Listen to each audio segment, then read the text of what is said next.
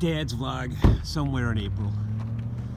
We're stopping here at Monica's Pies, keeping our social distances from everybody. It is a gorgeous day, as you can see.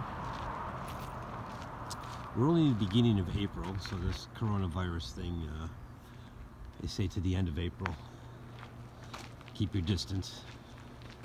But this place has always been a mecca for people. It started in a little trailer with a little table out in front with pies, and now it's grown into this very successful, nationally acclaimed pie factory that people come from all over. And as you can see by the parking lot, it's a busy place. So we're here to buy some pies and maybe spend a little time in this beautiful area, because Naples is a beautiful area. It sits here in the middle of the Bristol Hills.